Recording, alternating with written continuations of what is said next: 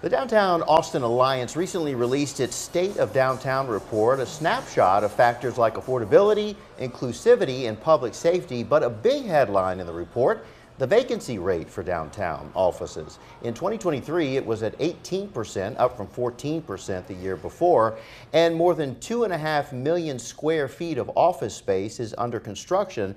So those rates are expected to get even higher. And joining us this afternoon to discuss why that is and what can really be done about this is Jenell Moffett. She is the Chief Impact Officer at the Downtown Austin Alliance. Thank you so much for being here. Thank you for having me. Okay, so we talked to you, I believe it was earlier this week or last week. You all had this report coming out. We know the reason for the increase in vacant spaces. Fewer people are working downtown. What were kind of the headlines, the findings of this report regarding that? Yeah, so we've been tracking all sorts of indicators for downtown for the past 5 or so years. As you know, COVID hit us in 2020, and so we have been tracking those recovery metrics, and foot traffic is one of those. And so we know that people are still working from home a portion of the time. We also know that tourism has not fully returned. Tourism is roughly 90 to 95% of what it was in 2019. And so that change in activity in downtown makes us think about downtown differently.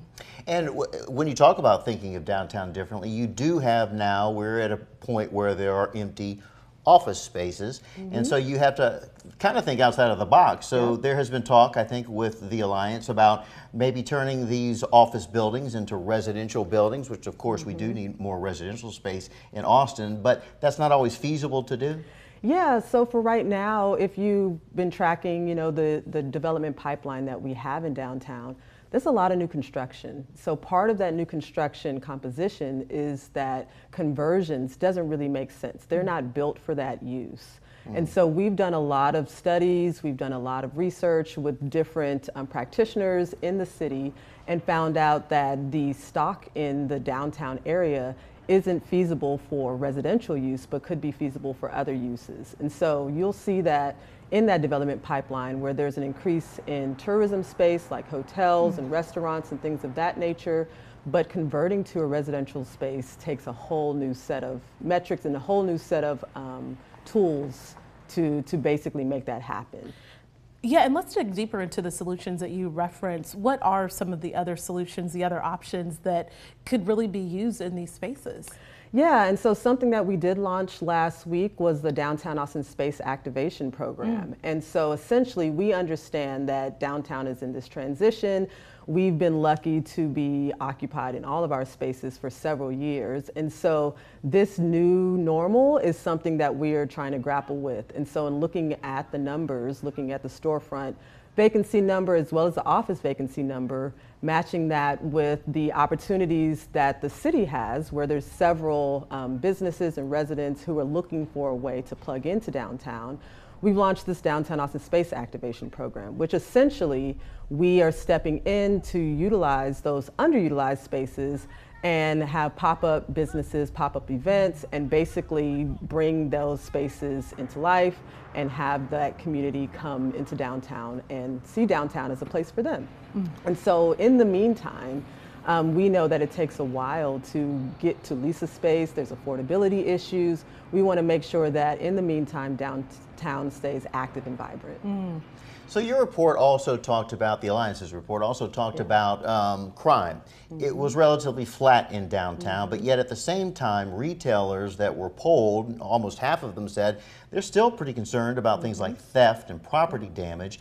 As you try to attract more people to downtown, how do you address those concerns with them? That's exactly it. So there's shifting conditions in downtown all the time. When it comes to reported crime versus non-reported crime, it's very tricky to find out what's the truth there.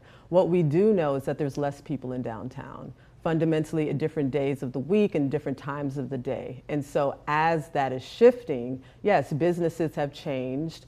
And in those businesses, they are experiencing different things, whether it be, there's less traffic on Mondays and Fridays because maybe that employee base is still at home, or people are coming to downtown on nights and weekends. And so there's an increase in foot traffic there. And so part of, combating the crime is, yes, there's several resources that we have. We're working with several partners on the local side as well as our city government, but also just trying to bring more people in downtown through different activations, different activities, and working with employers to do the same. Encouraging their employees to come back, hosting different events, hosting different social gatherings, and really using downtown as more of a space that you've traditionally thought about, whether it's just an office, but how can we also build in those other factors, meeting other tenants or other businesses, doing different pop-up shops, there's parks, there's all sorts of things to do. So how do you layer that all in and use all of the many transportation options that downtown has available to make your time in downtown more enjoyable? And then lastly, can we just talk about affordability? We know that really any space can be hard to afford here in Austin, and downtown it might be a little more pricey. Yeah. Are there any incentives for businesses looking to move in to really help with that affordability piece? Yeah, so that's something we advocate for. So we are in the business of trying to manage downtown and make sure that it's as vibrant as it can be. And so those policies and those incentives is something that we are pressing for each and every day. Part of the thing is we're seeing those incentives in other cities and other towns all across the country. And so our state and our city has a very unique composition in terms of what incentives are there. The market in downtown is still very strong. So part of trying to get resources to maintain, live music and maintain an art and creative vibe or support small businesses, I personally haven't seen as much as I would see in other areas that are struggling more. And so what I think that we can do as a Downtown Austin Alliance is try to intervene that a little bit and try to make sure that we don't get to the point where we absolutely have to have all of those tools to make downtown thrive, but we are getting ahead of it to encourage those conversations and to encourage people to lean in a little bit. And so that's part of that, Downtown Austin Space Activation Program. That's part of some of the programs we've launched is we are using these metrics to explain what the challenges we're seeing up front, and people are buying in. There's properties that are like, yes, we agree. How about we work together and collaborate on these innovative solutions, absent of a standard policy or procedure available. Jenell Moffett with the Downtown Austin Alliance, thank you so much for being here and breaking it all down for us. Appreciate it. Thank you for having me.